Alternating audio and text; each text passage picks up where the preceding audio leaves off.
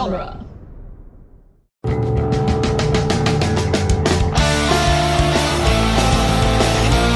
In the world of Hollywood, movies get greenlit and redlit. They get remade and rebooted. But we are the Ideal. I'm Sam Gasch, and you are listening to Ideal Remake. Thank you for listening to Ideal Remake. We take movies that either have been, will be, or should be remade and talk about what the ideal version of that remake would be. Today, we're talking about an animated movie that decided that the best way for the villains to overcome and demoralize the heroes was to show actual footage of Hitler talking in its animated movie. So, Jake Houlihan is Wizards, a movie that has been, will be, or should be remade. Should be. Absolutely. For many, many reasons that I'm sure we'll get into. Yeah. So first things first, Jake, welcome to the show. Hey, thank you for having me. I'm happy to be here. How did you first hear of the movie Wizards? So, growing up, I was the kind of person that I didn't really go out. I just spent a lot of my time going down Wikipedia rabbit holes on films and all this stuff. So I would investigate film history and all this stuff. And at some point I started finding this guy, Ralph Bakshi. I never know how to pronounce his name.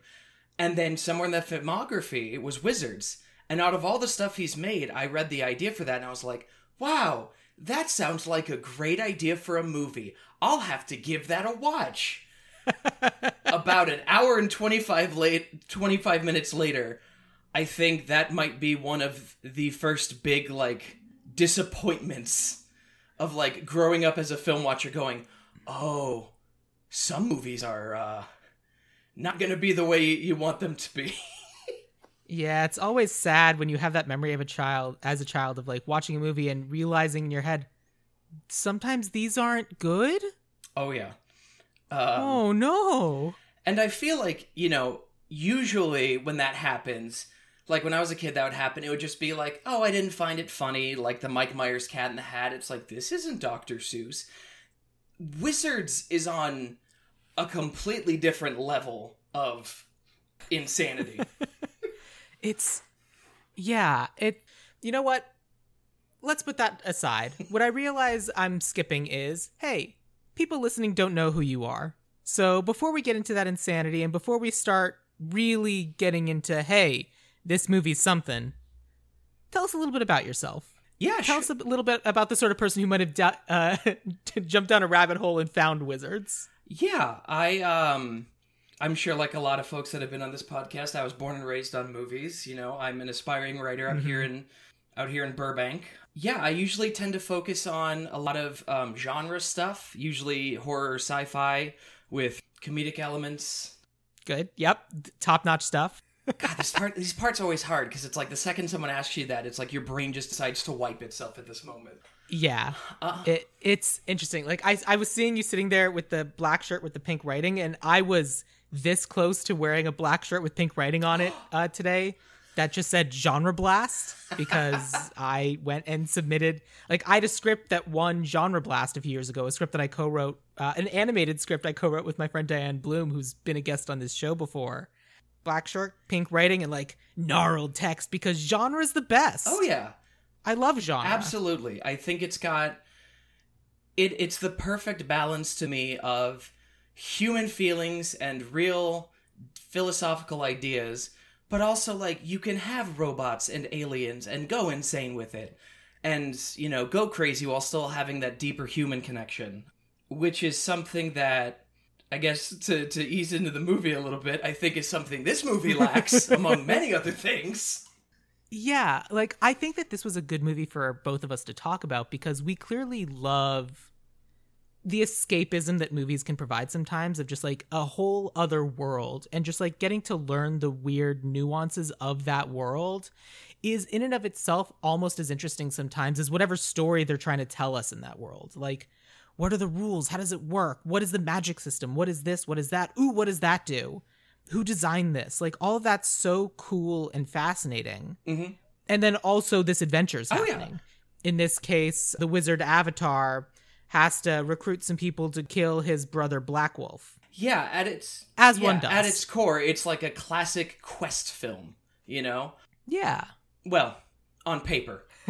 And it's also, I am also a big fan of writing stories about, I guess for lack of a better term, tribal conflicts, you know, like two groups of people that have to do their best to get along or die trying. And I think that's something that I see a lot in this movie too, is, you know, again, it's that thing of right from the beginning, it says an illuminating history bearing on the everlasting struggle for world supremacy fought between the powers of technology and magic. And I don't know, the second I first saw that the first time, I was like, oh, I'm in.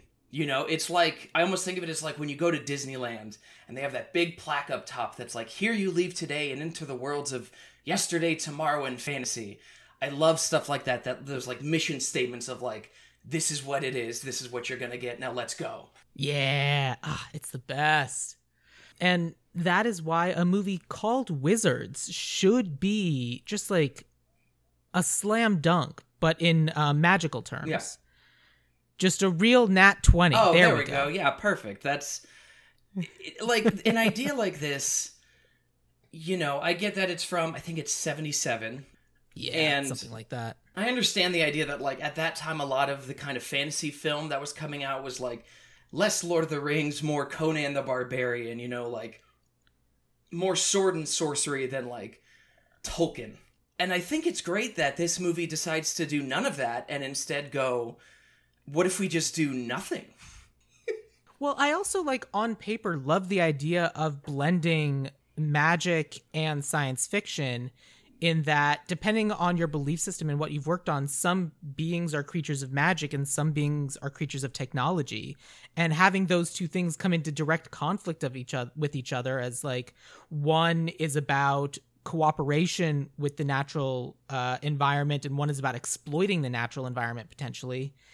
And like going back and forth between the two is inherently like a rich vein to mine for like good story and compelling tribal conflicts. It's, you know, you say that and I immediately think of something like Princess Mononoke, where it's literally that's the core conflict is exploiting the natural world versus living in like peace with it, and I guess in a way sort of being not necessarily subservient, but I can't think of a better word. And the idea is like, is there a middle ground there? Is there the compromise? Is there in a way that both of these people can work among themselves and find a greater good, you know? And something that I saw a lot in this was the idea too of like taking from the old ways while also learning from the new, you know, something that I think a movie like The Last Jedi, I think explores and I think has a lot of potential, you know. Yeah. So I suppose we should actually talk about Wizards. Yeah, I guess before we get to the fun part, we have to actually talk about the original movie. Yeah. The movie as it exists is not particularly dense. The movie starts with the worst voiceover I've ever heard. I think whoever they got, I think is fine for like a fantasy type narrator. I just don't know why they decided the director decided to give her a bunch of Ambien before they started recording.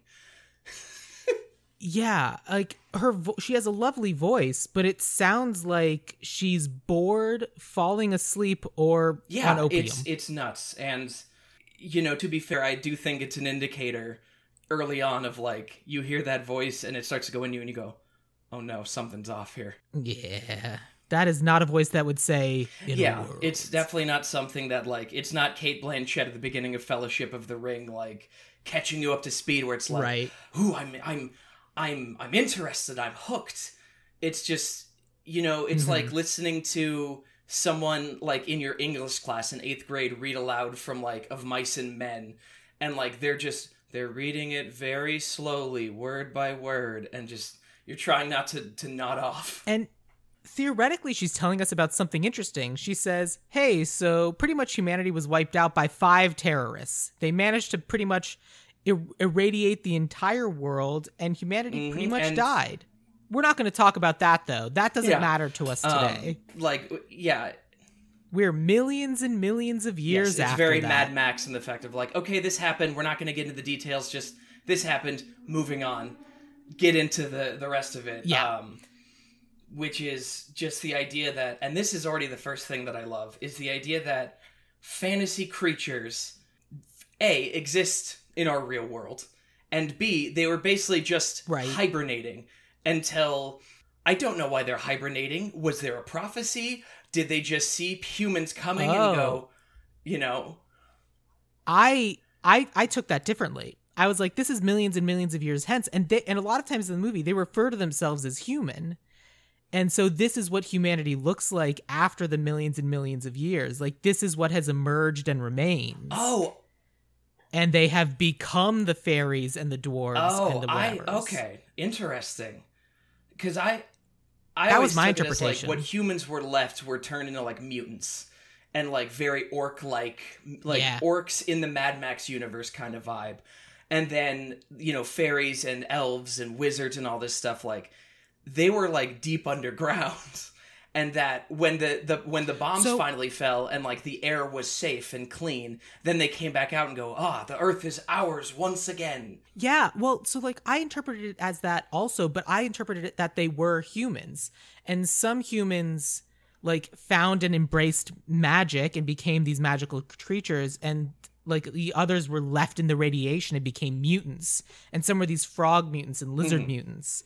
And, like, Black Wolf got a bunch of frog mutants together, and that was his army.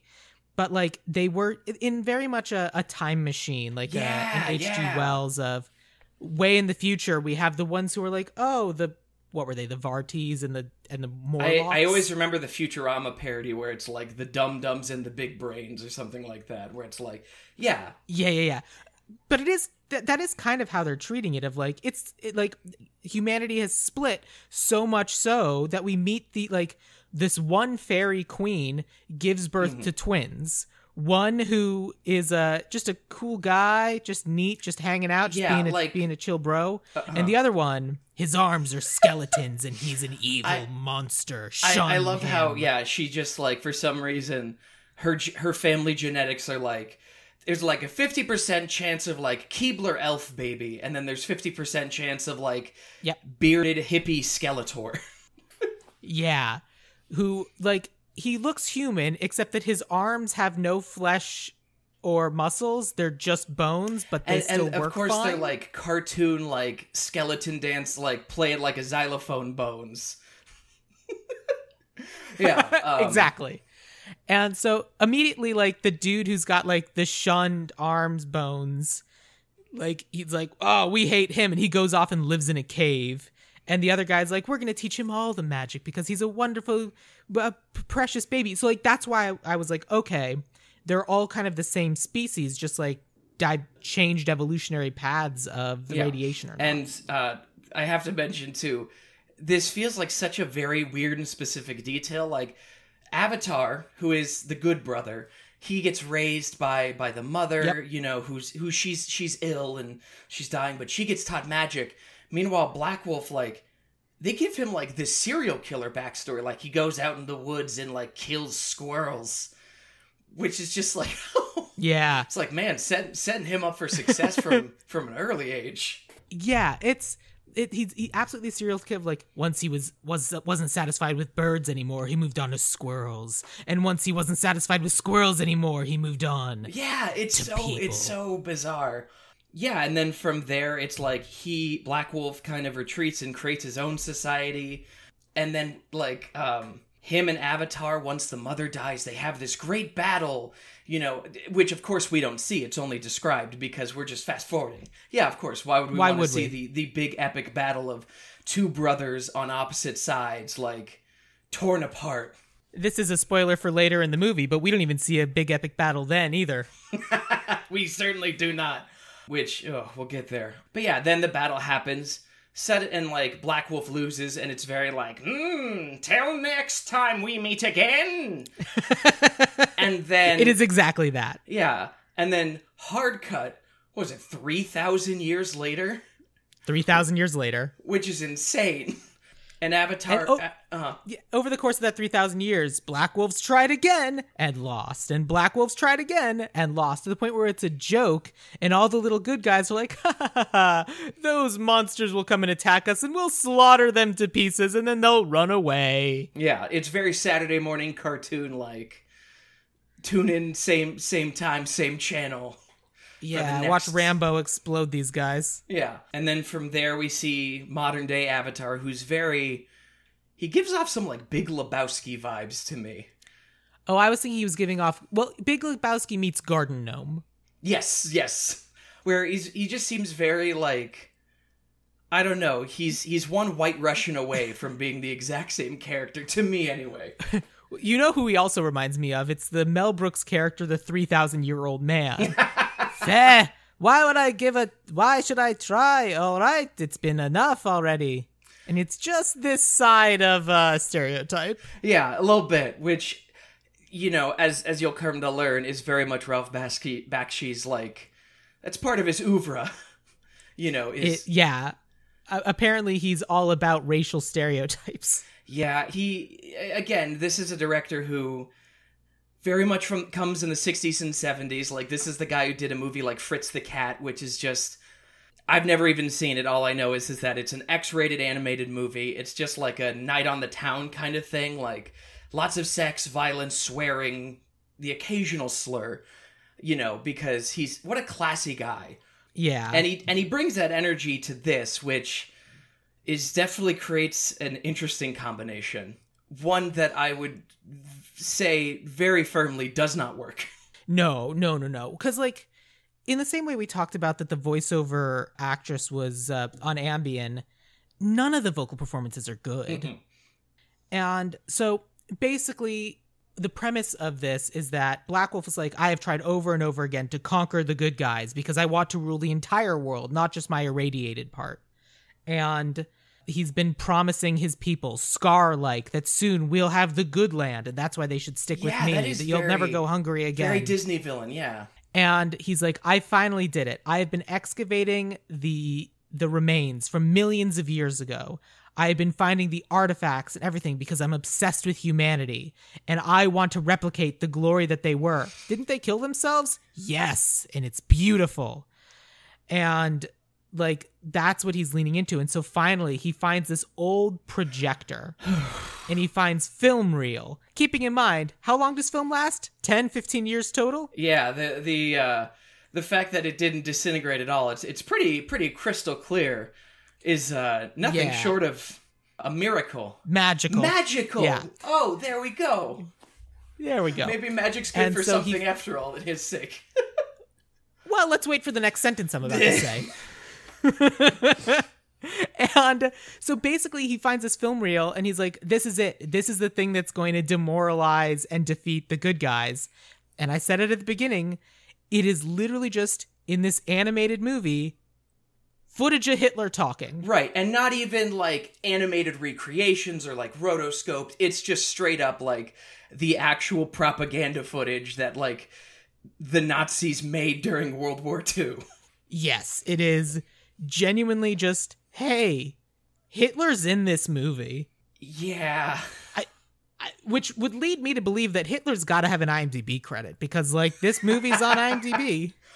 Oh my god. But, like, oh my god, it's ridiculous. So, like, and the thing is that, like, oh, all his little, like, monsters and demons and orcs are like, yeah, this is gonna work. They're gonna hate it. Yeah. And then, so, like, they go and attack, and the projector, like, projects onto the battlefield however many thousands of miles away. And the good guys see it, and they just, like, all the, like, hope drains from them. They drop their weapons. And then the bad guys just come along and just stab them all, just, like, going down the line, stabbing all these good guys, because fuck it. They're, like, they can't do anything. Hitler's talking. Yeah. Yeah, it's insane. Like, and the amount of Nazi iconography, like, it gets to a point where, like, the army start wearing armbands with swastikas. Yeah. And it's like, what are we doing? The army starts referring to Black Wolf as their Führer. Yes, and it's just like, I get the point that the movie is saying of, like, this is bad. It's a very bad thing he's doing. He's very much a villain. I don't think we need it to go that far. It really gives off the energy of the 70s, like, transgressive, like, ooh, we're doing this because people will like it. And it's like, it's really unnecessary. Yeah. Like, his office does not need to be swastika shaped, but it is. Yep. It's really distasteful. In the middle of all that, in the middle of all that, he's like, the one person who'd be able to stop me is my brother Avatar. So I'm going to send these mercenaries. There's a word for them, but I don't specifically remember what it was. I don't remember either. I think at one point they even get referred to as stormtroopers, which funny. That's true. But like, yeah. So the mercenaries get sent out to like track down and kill Avatar, and so like they're like making their way, and specifically they're tasked with anyone who is a magical creature or uses magic, kill them.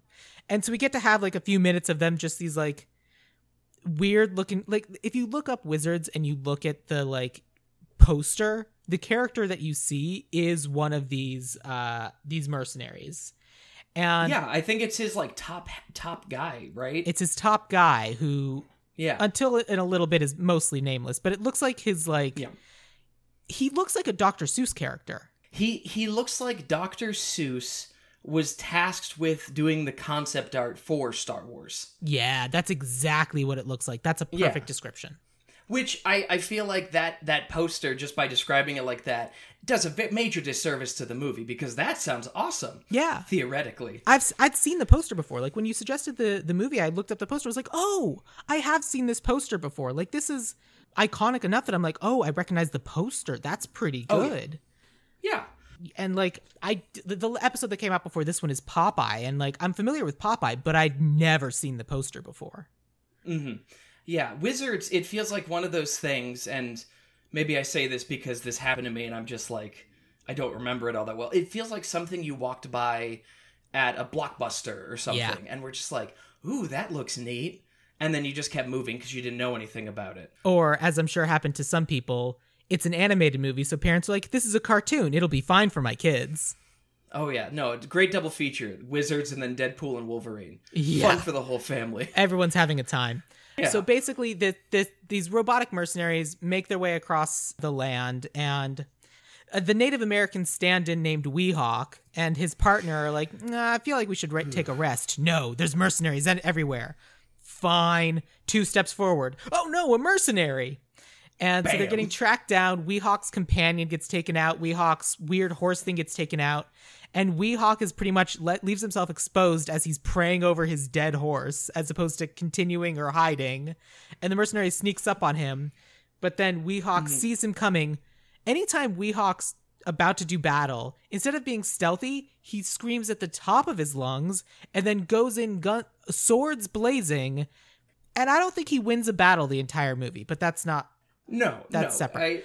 In fact, I think the first time we see him in battle, I laughed out loud because no strategy, no nothing. He pulls like an Obi-Wan in Revenge of the Sith and just like jumps into the center of the danger and just announces himself and just goes and starts attacking this guy, and they both fall off a cliff. Yeah.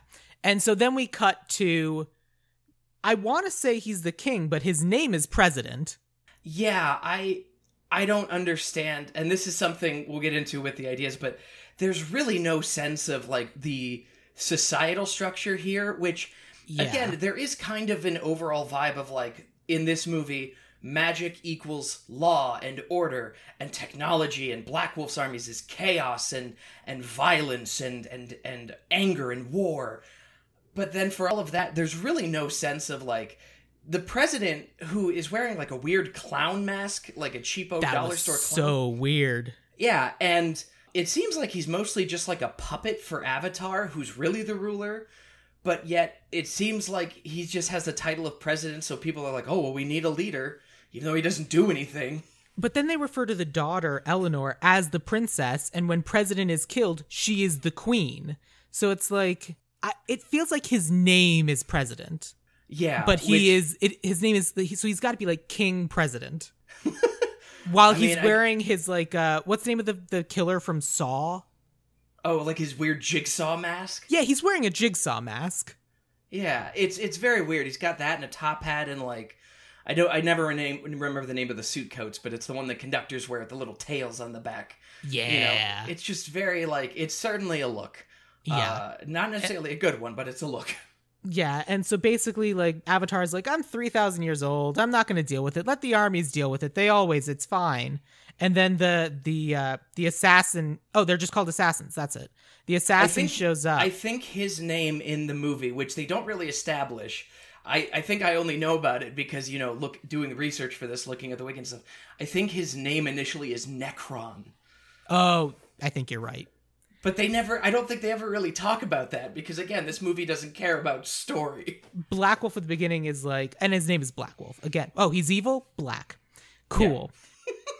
Yeah. I think it's like, Necron, my most trusted assassin. Go get him. The assassin gets there, kills King President, and then Avatar's able to kind of like shut him down. And then Weehawk shows up and is like, I didn't get here in time. Oh, no. It almost feels like it should have been a comedy beat of like, Avatar, Mr. President, quick, there's a... Oh, shit. Yeah, kind of. It feels like that's kind of what the idea was. It feels like that, but then they don't do the comedy beats. He just shows up and it's supposed to be a big dramatic scene. Because I think Eleanor is his daughter, and also she's half fairy, which they just kind of establish in passing, and as far as I remember, it doesn't really ever come up for most of the movie. For the first chunk of the movie, it's Avatar's training me in magic so that I can become a full fairy.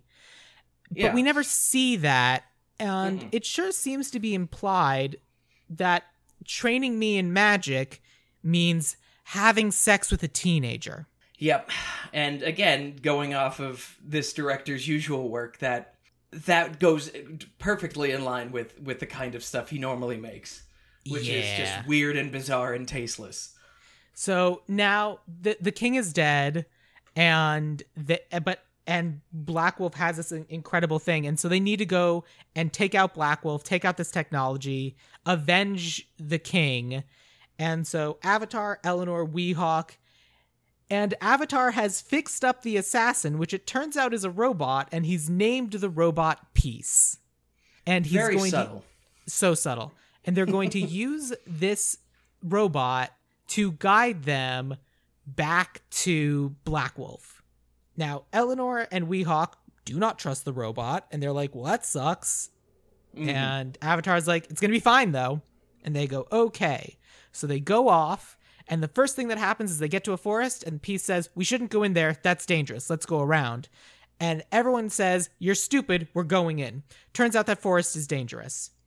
Turns out there are fairies who live in the forest, and they are tricksy fairies who love mischief and chaos, and they're like, twist the world around the good guys until finally, like, the quote-unquote good guys are captured, and we meet Sean, who I do want to point out, I think this is interesting, is played by Mark Hamill. And this is... What? Yes, this movie came out the same year as Star Wars Episode 4. I want to say before. And it's Mark Hamill's, technically, it's his first theatrical role. I think he filmed Star Wars before this, but this came out first. So this is technically, his feature film debut. What a legacy. What the fuck? Yeah. Oh my god, Sean, King of the Fairies. Yeah, hi, I'm King of the Fairies. We'd be happy to help you. Oh no, some bad guys are here, and they've killed Sean. Well, it was nice meeting you, Sean. Yeah, he's in it for all of 5 seconds. And the other thing I don't get is, there's a huge chunk after this where it's the fairy kingdom is Avatar did it. Even though, how many fairies are there that witnessed the assassination go down? Avatar's just sitting there, hanging out, oh, hey, guys. I don't get this. It's so pointless. It goes into, they take Avatar, and, we're gonna kill you. And he's like, okay, do it. Because I didn't do anything. And they go, you were gonna let us kill you? Oh, you know what? You're all right. We've changed our minds. Bye! Yeah, and they, have Eleanor tied up and, do the whole, constrain the attractive woman in the skimpy outfit while she, strains against her bonds or whatever. Yeah. Again, she is, half fairy. They kind of, sort of not really build up, but it's there that, she has a power because she's, half fairy, half human. You know, that, there's great potential in her. It never happens. She's just there because Ralph Bakshi wanted to draw someone wearing like the loosest outfit I have ever seen on a character for no reason. Yeah. I imagine it was hard for him to be animating this movie one-handed, but by God, he did it. Yeah, all of that's true. So then they manage to get away, and then Weehawk and Peace the robot go on an adventure that we don't see. And Eleanor and Avatar walk through a frozen tundra and get sad for a while. And then when all hope is lost, they've given up, they resign themselves to death. Peace and Weehawk show up, and it's like, it's okay, we got you, everything's gonna be fine. So then they take 3 steps. A literal tank shows up because this movie is animated, but let us not forget that it's also lazy as fuck. They integrate like actual footage of a tank into the thing, because they do that all the time. It's like, oh, hey, here's the bad guys. Some drawings, some like shittily filmed dudes. It's very much a like part of the 70s wave of animation, where it's a lot of these like aggro transgressive guys getting like $5 in a can of SpaghettiOs for their budget and going, we'll make it work. So they incorporate a lot of mixed media. It's just like, well, we don't have the money to animate the tank. Just like put some public, like some stock free footage in there. We'll call it a day. So this tank shows up, opens the hatch. Eleanor stabs Peace and then gets in the tank. Peace, the robot, deflates, is dead, does not come back. That's it. That's the end. That's the story of Peace. Yep. And then she gets in the tank and goes. And it's like this whole big, like, and then Avatar's broken inside. He's a shell of a man because Eleanor's gone, but they have to continue on. Anyways, so they continue their journey. Avatar's this broken wreck because he's like, my surrogate daughter, like, I was kind of her father figure, you know, like. But, right, that's how I interpreted it as well. Yeah. And then at that point, that's when they finally arrive at, I forget what Black Wolf City is called. I want to say it's like Kronos or like Kragor or something silly like that. I don't know. It's a dumb name that I also don't remember. Yeah. And they get to this town.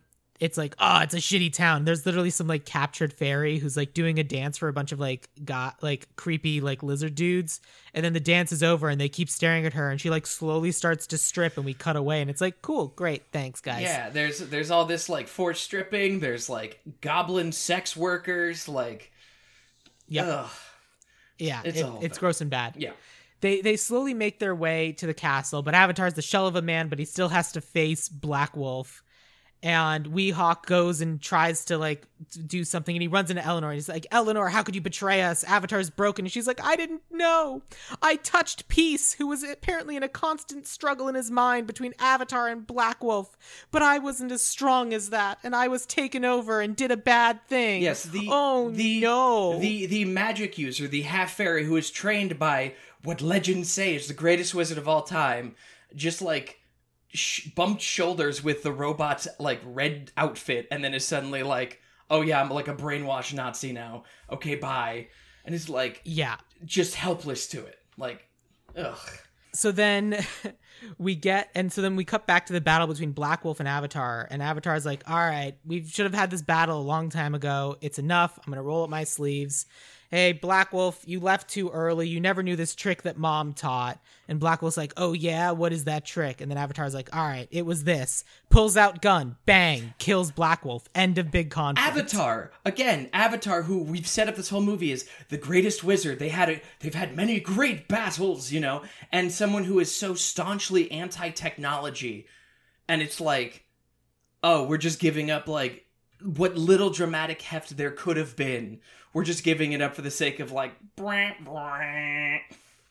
yeah, you've watched 90 to 95% of this movie, and then everyone who's in this movie turns, looks directly down the camera, and says, fuck you for watching this. Yeah, like, oh my god, it is the worst type of subversion, which is like the director looking down the barrel of the lens and going, neener, neener.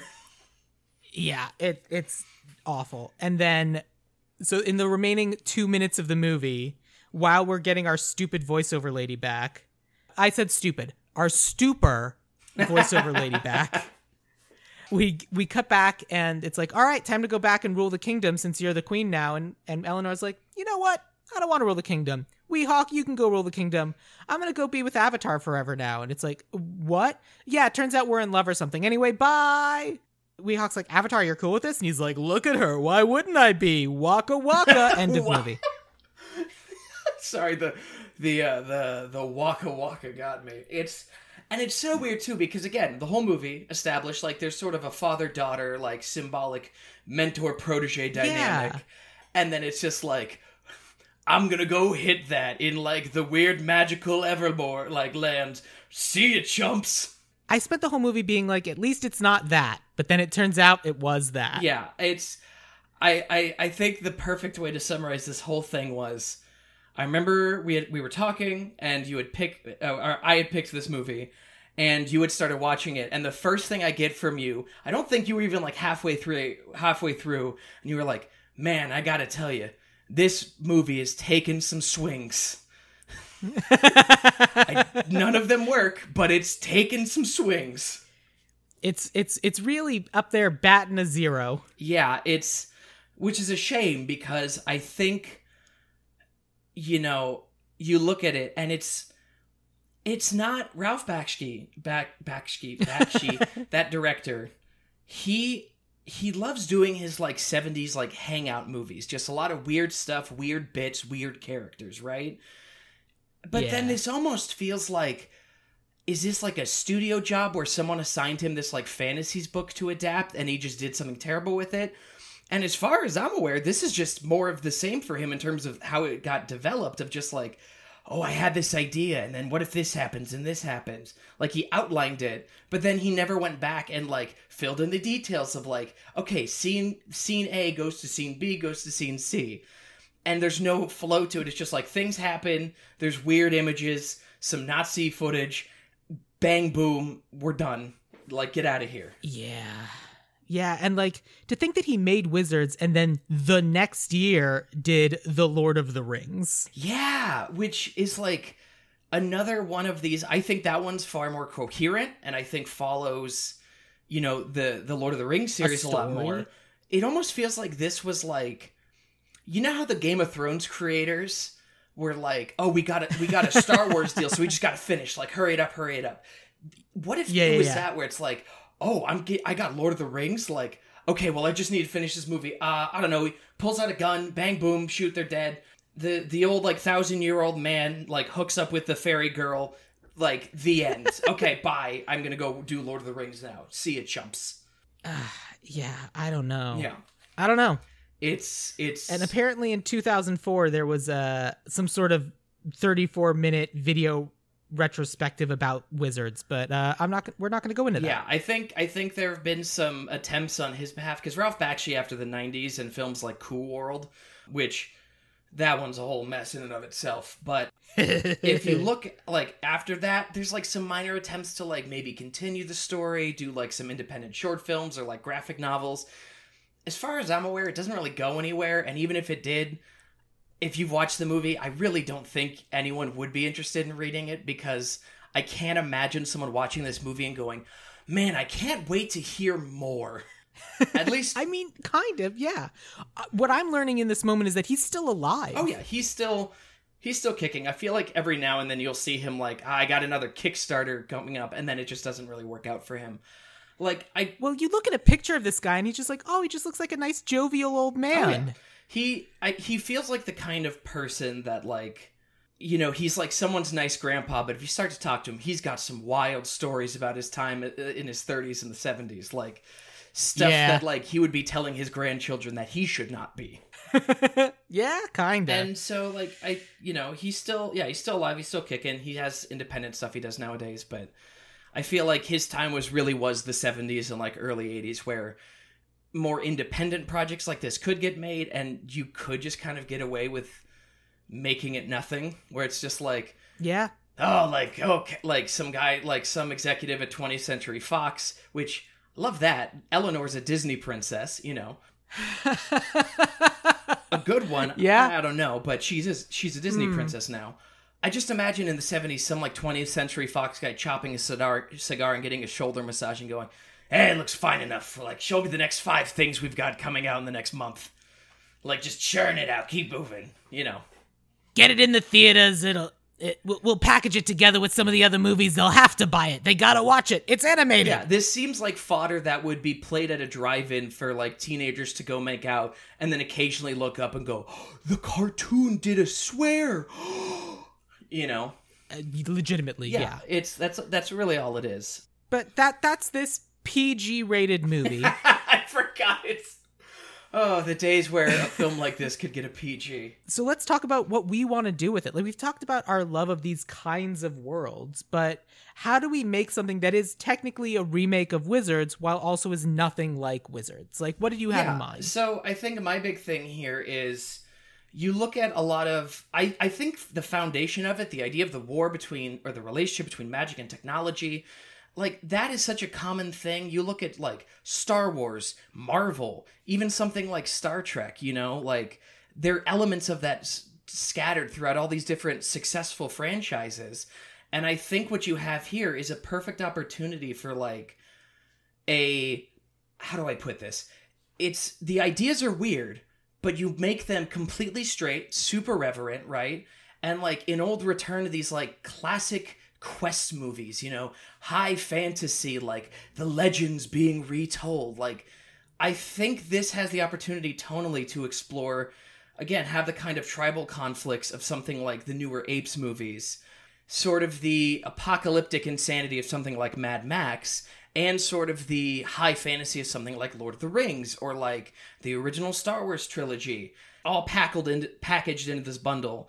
That I think would also it would be really fun if it was animated, because creatively, I think it's a great way to honor the legacy of someone who is considered sort of like one of the higher up kind of ranked animators in animation history. And business-wise, because no one would ever spend this kind of money on a live-action adaptation of this. No, and nor should they. And I think this is the sort of thing where if you're going to be playing around with fantasy and science fiction, like, that sounds like a fun cartoon. That sounds like Kipo in the Age of Wonder Beasts or whatever it is, or on the Netflix or your owl houses or your amphibias. Of like, I love those things, and they work well as animation because you can have these blends of like simple, while like they talked about how when they were making Futurama of like, we want to have one thing every episode that is justification of why this needs to be animation. Of like, let's do something in animation that wouldn't work in live action. And I understand that we can do like CG and like all those different things in movies now, but like, let's have a movie. Let's have a cartoon. It's great. I love cartoons. Yeah, I think you need that level. There's a level of immersion necessary for this story that I don't think live action studio films really do for the most part. And so I think that's another reason why it should stay an animated project. I agree. I do think that tonally, like, and content-wise, like, I do think a PG-13, like, in terms of actual content, because, like, there is action and adventure, you know, again, think Lord of the Rings, think, like, the Planet of the Apes movies in terms of, like, the complexity of the conflict, like, and even you look at something like some of the more, like, the crazier animated movies coming out nowadays, they're PG, but, like, some of that content does push the limits of what a PG is. Yeah, and I think a PG-13 on a movie like this kind of lets you know of like, hey, someone can die and that death is real. Oh, yeah. Like, if it's a PG movie, you're like, everyone's going to be fine. Yeah. Except for maybe one old person or the dog. But other than that. Yeah. Other than the character that is clearly established to be the most likely to die. Correct. In a PG film. I think we have an opportunity to just like, let's tell a story, let's make it ours, and let's go on an adventure. Yeah, a classic adventure. And again, I really want to emphasize the idea of like, there are crazy ideas in this world, and I think they should all be taken seriously. I don't want to see like another studio movie that's constantly like winking to the camera about, isn't this ridiculous? It's like, yeah, but like, let me get into it, you know? Like, the same way that like you hear James Gunn talk about comic book characters, and it's like, yes, this is a ridiculous idea, but I want to take it as seriously as I possibly can. Because, like, that's what makes these stories good and endearing. And I think for many reasons, the original film doesn't do that. It doesn't even take the general ideas seriously. It's all background fodder for just whatever he wanted to put on the screen, and for better and for worse, by God, Ralph Bakshi did that. Yeah. So we're millions of years in the future. Humanity has evolved into all sorts of different kinds of life. Like the Homo sapien species, that's what I was looking for, has split into several other different kinds. There's fairies, there's gnomes, there's frog mutants, all sorts of different kinds of people. And I think a lot of them should be living together and not separated by species, because this movie very much does the thing of attractive equals good, ugly equals bad. Oh, absolutely. And I think we can just have a bunch of different people living together, and those exact same sort of people are the people being drawn in by the charismatic cult leader on the other side. Oh yeah, absolutely. And that's one of the big things for me too, is just bouncing off of that. Black Wolf, I think, has the potential to be a terribly fascinating villain, you know? Like, someone who is almost like seen as like, he thinks differently, right? Yeah. And as a kid, maybe he's a little aggressive, he's a little like violent in the way that like maybe a child with like temper issues would be, right? Right. But he's a good kid, and he hates to see injustice. He hates to see violence. He feels like, despite the fact that magic has taken the land once more, there is still conflict and hatred in a way that a lot of people don't deserve. And he sees maybe technology as like a means to an end. And so basically, like, I want to see him grow up and basically have this, like, the departure, the growth into, like, a corrupted, evil villain just because he wanted to do the right thing in a way that maybe some people disagree with it, and now he's taken things too far. And let's also say, like, hey, we have this amazing, wonderful life, but it's also static. Don't we feel like we still have to work really hard? We still have to grow crops. We still have to do all these different things. Wouldn't it be great if we could have technology and like figure things out that would make our lives better? Mm-hmm. And he's shunned and shut down for that because people are like, look, we know our history. We know millions of years ago, the humanity of old leaned too hard into technology and it killed them all. And we were lucky to survive on this planet at all. But Black Wolf's like, no, we can still make things. We can still like create and try to innovate and be creative, and we can make life easier, which on the surface sounds like something that would be really easy to draw people in with, because obviously I'd love my life to be easier. That sounds amazing. It's the sort of thing a charismatic leader might say to bring people over to his side. Yeah. Someone who, again, is kind and warm-hearted and like draws you in with that, but then over time, like, that hatred and that anger starts to really seethe in and like put a person beyond the point, like to the point of no return, right? Yeah. Like, I almost think of this in a way of like someone like Killmonger. Kinda. Where it's like, not to that extent, because I think that one is a little more grounded in reality than something like this, sure. Like what his mission is. But the idea of like, at the end of that movie, like, T'Challa does learn, like, okay, he had some points, he just went about it the wrong way. I think Black Wolf has that same potential of like, yes, like, we could repeat the same mistakes, but like, we know better now. And we have magic, and we can use these things in tandem together to create the utopian world that like the last attempt at humanity never got to, or never wanted to. I think our movie should start sight unseen with a battle between someone piloting a giant robot and just a guy, or in my case, a woman. And we have these two people facing off, and it's not a very long battle, maybe a minute, maybe two, of just like the giant robot throwing fists, trying to like take out this lone person. And then the lone person, Avatar, does some sort of magic, and plants and flowers grow up through the robot and break and stop it from working. Mm-hmm. And Black Wolf does exactly what you said at the beginning of, you haven't seen the last of me until next time, and runs off. And then we get our opening voiceover of, it's millions of years in the future. Forces of good, forces of evil, whatever. Black Wolf tried over and over again to force people to listen to his side, his beliefs. Forcing them never worked. So over the last 20, 30, 50 years, he hasn't been forcing them. He's just been telling it like it is. Yeah. He's just been trying to convince people with words. And then we get back to like the land that Avatar and all of the magical nature folks live in. And there's still this robot, this giant destroyed robot with flowers, and it's basically been grown into a giant tree. So like a tree has grown out of this robot, but it's a reminder of the dangers of runaway technology. Yeah, I could almost see that like you could have it to where it's like, maybe it's, you hear the narrator, right? And then it kind of like zooms out and it's like, oh, it's a story being told in the village, right? Mm-hmm. And it's like, this is the legend of Avatar, our great and heroic leader, right? Like, this is exactly how it happened. Like, it did not happen any differently. Nothing like, nope, this is it. Foreshadowing, right? Sure. And then like you sort of pan out, you see the village, like it's seemingly perfect, idyllic, lovely, right? From there we can meet Avatar, like Eleanor, who is actually going to have some agency in this story, you know? A woman with agency? You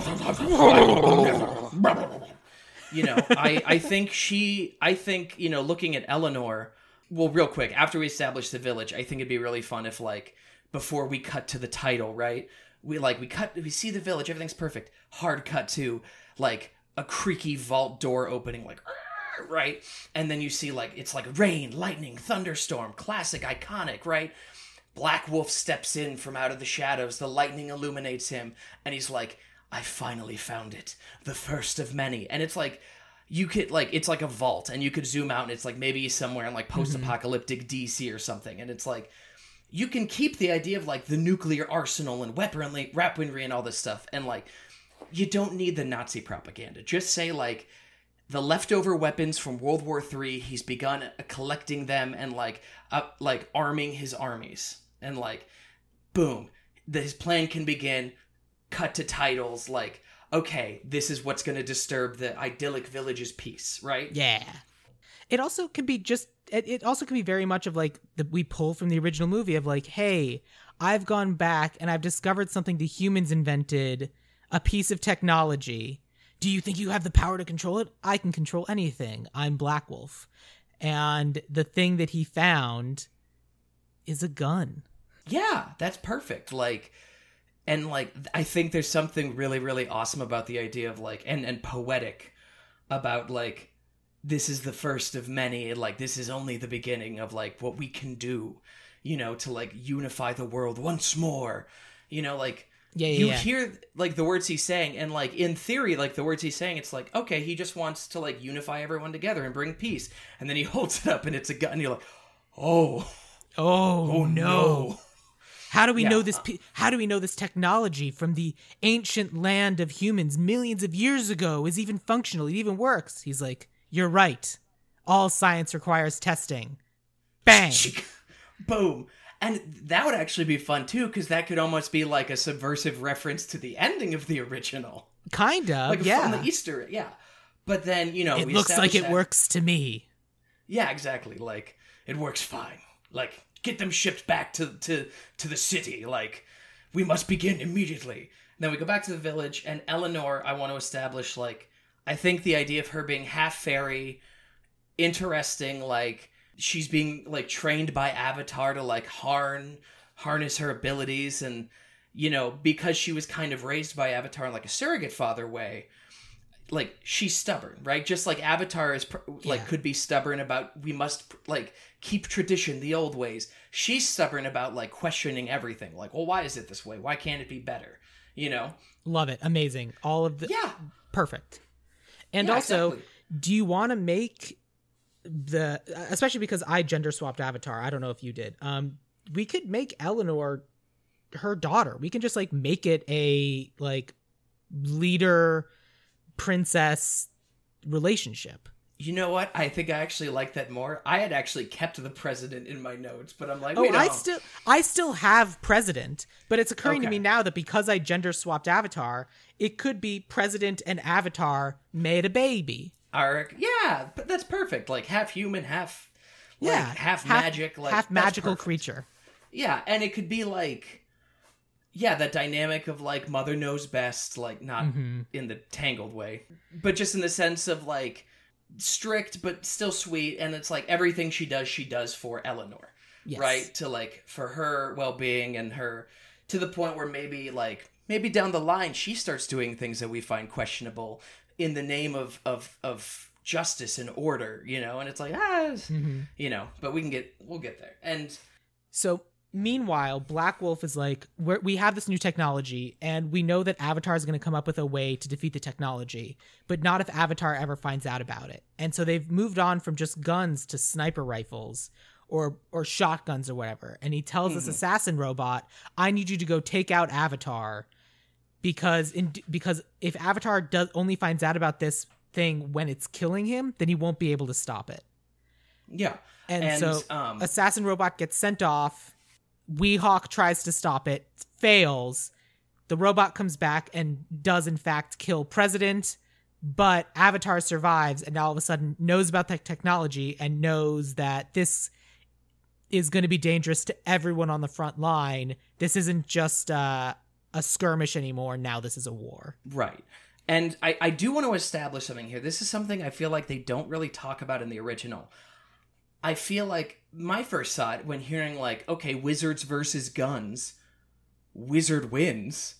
Because like, shield spell, right? But I think it's important to establish the idea that like, magic was developed, like the idea of harnessing magic, like casting spells and reciting incantations was done in a time before guns. Like, this is a threat that magic has never had to deal with. And like it kind of was magic users are resting on their laurels, so this takes them by surprise. Yeah. Like, oh no, guns are still real. I thought we got rid of those centuries ago, and like we never prepared for the kind of magic that would be needed to like deflect that kind of thing. So like it's there the is Buffy an actual episode, right?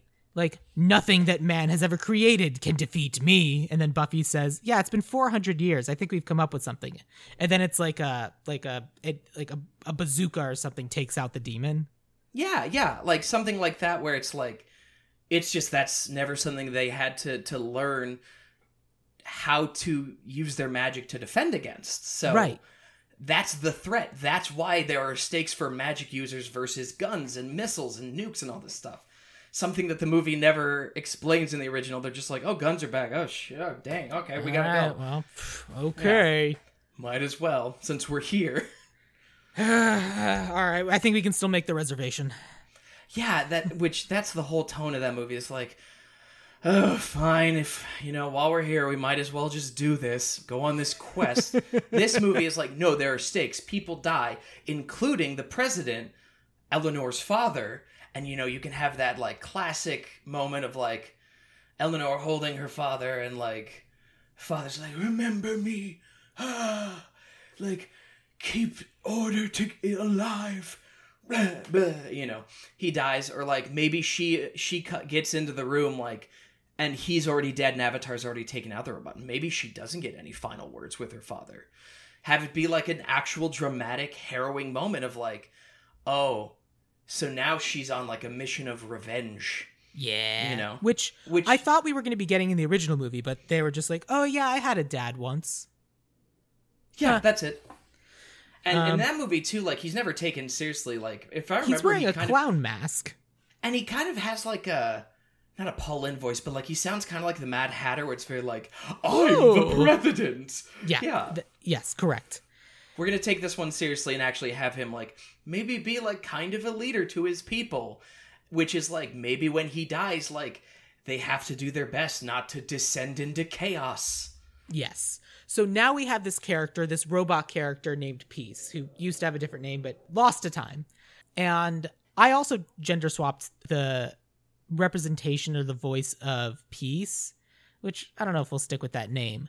But basically, Peace is now this blending of the mechanizations, but now kind of being enchanted and piloted by magic. So if anything and anyone in this movie represents the fact that you can have both, it should be this character of Peace, because they are very much technology powered by magic. Right. And like you can have his like, you know, maybe initially you can play it up for comedic effect where it's like, it is lovely to meet you, I will destroy you, like, and it's like him trying to like have to keep himself in check. And like his arc could be over time learning to better handle himself. Like one from the first season of Infinity Train. Yeah, exactly. Where it's literally two halves of a sphere robot, and one of them's like, all right, I guess we're going to do this. And the other one's like, maybe we'll all die. Yeah. And then you can have it like the end of the movie is like, you know, maybe we get to a point where it's like we think all is lost, and then suddenly, like, finally, the unification happens. Those two halves of his person become one, and, like, he is fully in control of himself, and it's, like, a powerful moment, and, like, you know, like, maybe you could even have, like, a fun, maybe, like, a Terminator 2 thing where it's, like, Avatar keeps having to put him in check, like, stop killing people. Pacify. Do not kill. Like, we have to be better than this. And he's like, sorry, it's so great, you know, and it's like he has to like reconcile that part of himself that was like an assassin, you know. Well, I also like it because like we've been living in the shadows of this annihilated humanity for millions of years, and finally at long last we have something that's a step forward into something new that they never had, that we've created. Okay, we no longer have to live in stasis. We figured out what the next step for sentient life on this planet is going to be. It's this blending of these different ideas together. Mm-hmm. Yeah, exactly. It's the giant robot tree in the middle of town. Yeah, exactly. It's like, yeah, that's perfect, because it's like, in a way, peace can become like the new symbol, and like the robot represents the old ways of like magic always has to win in the end, like technology's dangerous, whereas peace represents like the new era moving forward. Yeah, that's great. I love that. Yeah.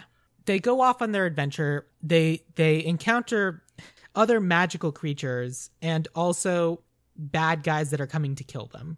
Standard adventure stuff. Is there anything in particular that we need to highlight within the realm of those stories? Like, do we need to have them captured by pixies? What do we need?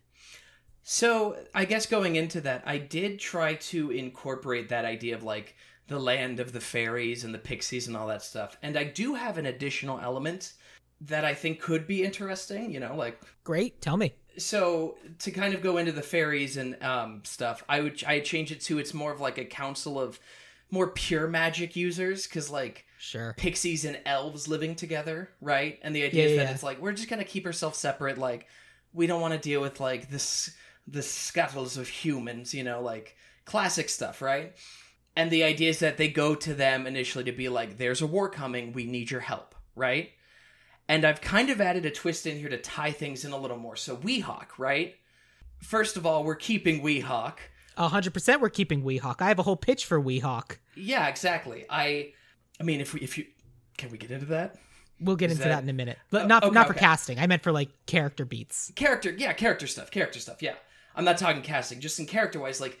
He's still the head of the guard, right? Sure. I want him to be serious, like actually taken seriously, like a Legolas kind of character, or like an Aragorn.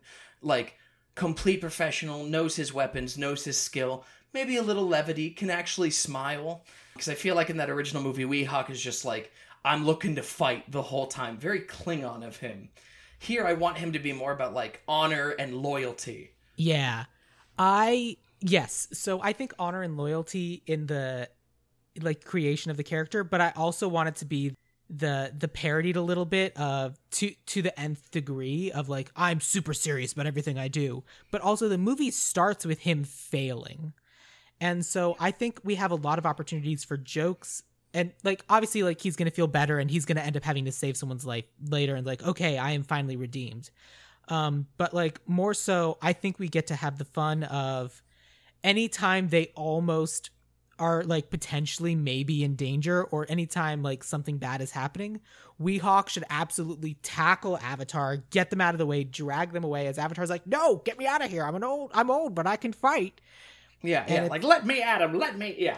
And because Weehawk is theoretically just is bereft with guilt at like not doing the job he was assigned to do and failing. Mm-hmm. And so to the point where going too far in the other direction of like, oh, a whole area got burned down because you tackled Avatar, and Avatar wasn't able to prevent this fire from happening. Oh no, more guilt! Not again. Yeah. Oh god, Weehawk can't do anything right. I love that idea because, like, going off of that, it's like, what if Aragorn just got really self-conscious and, like, neurotic? Yeah. And was just, like, having this crisis of self-confidence. That's great. I love the blending of neurotic and stoic because I don't know how we've not seen it before. Because I can't think of someone who's like that. Especially in, like, a high fantasy story. Even like the Dungeons and Dragons movie recently, like, there's never been a character like that who went through that kind of specific arc. Even a movie like that was a little funnier and, like, a little sillier. There was a super stoic character, and he was super funny. But he wasn't funny in that because he was neurotic. He was funny just because, like, he was, like, the most direct. I don't remember the name of the black actor. The paladin. I know you're talking about the guy from Bridgerton. Yeah, the Bridgerton dude. Yeah. And Michelle Rodriguez was also super stoic, but also super funny. Yeah. So Weehawk, to kind of go back, I added a little twist here in that he's actually the brother of the ruler of the elves. Do you remember in Wizards, there's a scene where they go to an elf general? Yes. For like 5 seconds, and the elf general's like, oh, these weapons could be useful, like, use the technology against them, and Avatar's like, no, screw you, you're stupid, bye, like, you're stinky. Yeah. Like, and then they just leave. I have it to where, instead of the King of the Fairies and the King of the Elves, combine those into one character, and they're basically trying to recruit them and say, like, hey, I know we've had our issues, but, like, we really need to get serious about this. And I want that the ruler of the fairies and elves to be the sister of Weehawk. So there can be some tension there. Great. And, like, she could also instill some of that, like, self-doubt in him. Like, oh, like, you think you're so skilled. You left us behind to fend for ourselves. Like, I had to step up. Like, really great of you. And he's like, oh, you know. And they can be running into them, and, like, our team can be like, hey, so you know how, like, you're about to defend this entire forest? I need you all to leave. We're not there yet. They have these guns, this technology. You're all gonna die. So we'd rather you stay alive. So please abandon this area of your land because we haven't succeeded yet. And so obviously this army's gonna be like, no. And like, no, you don't understand. You're going to lose. We've never lost ever. This is different. It's really not. Attack. No. And so now it's like they're on a time crunch of, like, they gotta get to the guy and stop the thing. Right, that can be the first true example of, like, just the amount of damage that this can really do. And I liked the idea too of, like, that ruler, the queen of the fairies and elves in this little kingdom here, looking over, like, just the destruction that Black Wolf has left behind eventually, right? And then we can include that elf general arc of, like, she starts to buy into, maybe there is something to this technology, like, to defend ourselves from Black Wolf. And Avatar's like, no, you're buying into the same thing that he's doing just for a different reason. But, like, 100%. Yeah. And so that's just going off of the Pixies and stuff. That was a thought I had, was, like, to make that more, like, interesting and actually add more of a personal connection to, like, our merry troop of adventurers, you know? Yeah, exactly. Yeah, okay. So all those different things happen. We make it to Black Wolf Town. Mm-hmm. I'm sorry, it's pretty big at this point. So the city of Black Wolf. I do love the idea that he's become so egotistical that, like, the city has to be named after himself. Yeah. It's like, and Avatar could have a line about, like, lazy bastard, like, couldn't even come up with a good town name. Yes. Just name it after himself. What like an arrogant, like, dunderhead, you know? Like, that'd be funny. Avatar, I brought the Avatar's Big Book of Magic for us to learn from. Yeah, exactly. Sorry, that took me a second. Like, just naming something after yourself. Hey, Avatar, here's Avatar's Big Book of Awesome Magic made by Avatar. Oh, yeah. We'll talk about that later. And then Weehawk could lean over and be like, like, I don't know, like, make a joke about him being a hypocrite or something. Avatar could be like, shut up. Like, kind of smack him on the side. I'll give you such an avataring. Exactly. I love that. And that kind of goes into, I guess, another side tangent is thematically, like, I do like that idea of, like, that's a funny joke, but I do think it speaks to the larger issue of, like, Avatar never heard his brother out. His brother, who, like, will come to realize maybe did have some valid points about using technology combined with magic. Not so much in the sense of, like, guns and stuff, but, like you had mentioned, to help with farming and crops and building houses and establishing communities. Like, there's a lot of potential there, and Avatar never listened to him. So in a weird way, like, Avatar kind of pushed Black Wolf a little bit further just down that path of just dictatorship. Well, we also are now in Black Wolf City, so we can see some of those ideas working. We can see transport. We can see trains. We can see greenhouses. All these different things that are theoretically separate from nature, but are in fact making life easier. Like the idea of, oh my God, they've got these moving vehicles. If we'd had one of these from whatever fantasy land we'd had all the way here, we wouldn't have had to walk for 2 weeks. Yeah, exactly. Or, like, you know, it's like we've been having an issue, like, sourcing water because there's no, like, body of water near our town. And then you could establish, like, the city of Black Wolf, like, has irrigation and, like, plumbing. And it's, like, all of these things that, like... And, like, this could be a moment for Eleanor, too, of, like, my dad lied to me about what technology is. Mm-hmm. Like, what else has he lied to me about, you know? And, like, we could start to build those seeds of dissent of, like, hey, dad, or, like, hey, mom, like, sorry, I keep forgetting we've gender swapped Avatar. But, like, hey, mom, like, you didn't tell me it could do this. And then she could be like, well, I didn't know that. I think you did. And then maybe we could learn more about, like Avatar's keeping secrets from Eleanor, and, like, Avatar maybe snaps at Eleanor and says, like, everything I do is for your own good. And then maybe Eleanor sneaks off one night and, like, finds Black Wolf and be's like, hey, I'm your niece. And, like, you think he's gonna be, like, scary and menacing and, like, but then he gives her a big old hug and is like, oh my God, I have a niece. Yeah. Like, this is incredible. And Eleanor's like, what is going on? And then we start to get Black Wolf's perspective of, like, maybe he's really, like, cordial. It's like, oh, would you like something? Like, you came all the way here. Like, do you want some tea or something? And then, like, maybe we learn the reality of the story of what really happened. Like, maybe Black Wolf didn't use that robot that you had described in the beginning. Maybe he hid behind it, and Avatar's just like, bam, no. And, like, the moment where all those, like, plants uprooted the robot and, like, destroyed it, like, that's a really powerful spell. Maybe, like, Black Wolf has this moment of, like, oh my God, my brother could have killed me if that had hit me. Yeah. That would have, and, like, this dramatic moment of, like, my brother is gone. Like, it is only this person in front of me left. And then, like, we see, like, oh, now we see how the paths diverged, right? And then from that point, like, Eleanor could maybe fully be on Black Wolf's side, and then Black Wolf could say something like, cool, so you'll help me with, like, the guns and stuff? And Eleanor's like, Wait. You said a lot of good ideas. Then you said that one. Oh, no. Exactly. Like, okay, now I get why he's a threat. He's going too far. He's beyond saving, like, incorrigible at this point. Like, no, like, I'm going to take the weapons and I'm going to force this on everyone and, like, become, like, a dictatorship. But a dictatorship with great indoor plumbing. Well, it's I appreciate the fact that you all want to live that way. My way is better, so we will only be living my way. Exactly. Like, and so people shouldn't get a choice. If people choose, then they'll just stick to what's familiar, the only thing they know. If we force this on them, they'll learn and appreciate that my way is better. Yeah. They'll come to realize that I was right. Like, yes. And in that way, Black Wolf and Avatar really are peas in a pod, you know? Yeah. Like, my way is the best way, and anyone else can get bent, you know? 100%. Good. So at that point, that's like when Eleanor's like, okay, I see the threat now.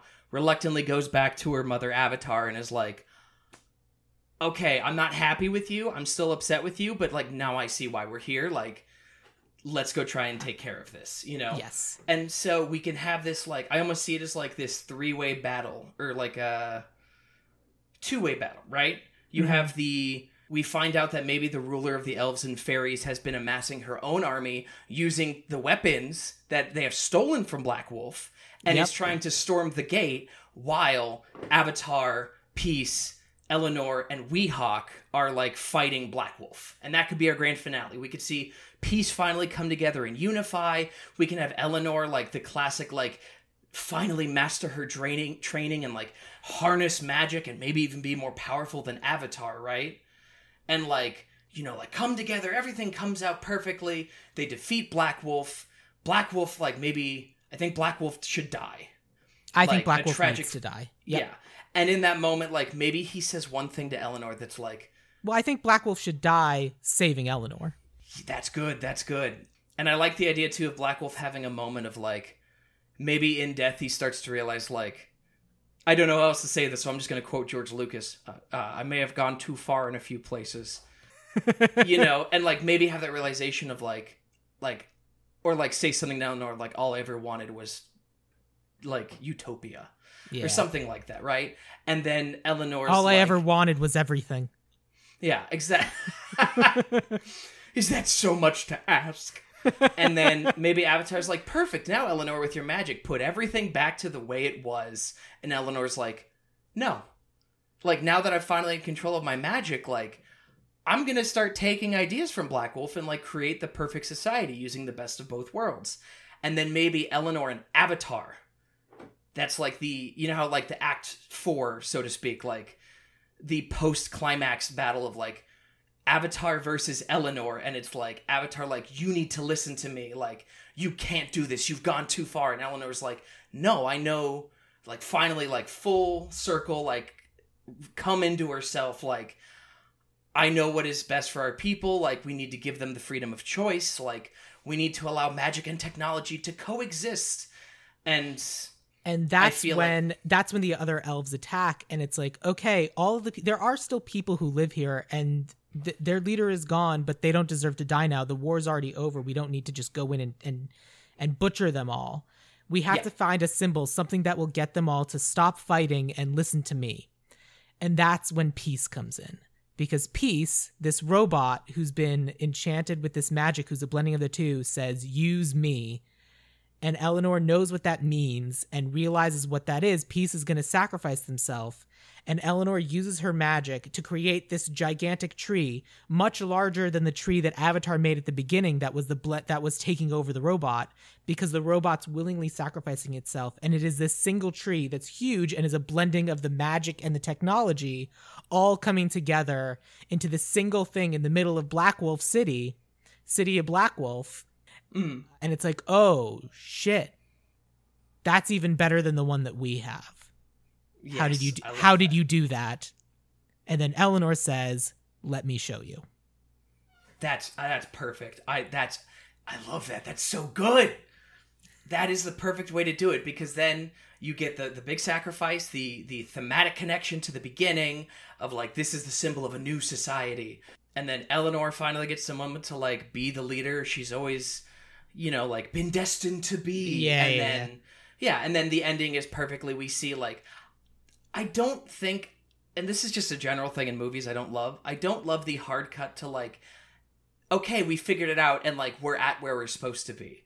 I like the idea of seeing like, maybe it's like a month or two later and it's like, Eleanor is out there giving supplies to other towns, to people who need it, right? And I think it should be this thing of like, we're not fully there yet, and there's going to be some people who disagree with us, some people that don't want this. That's okay.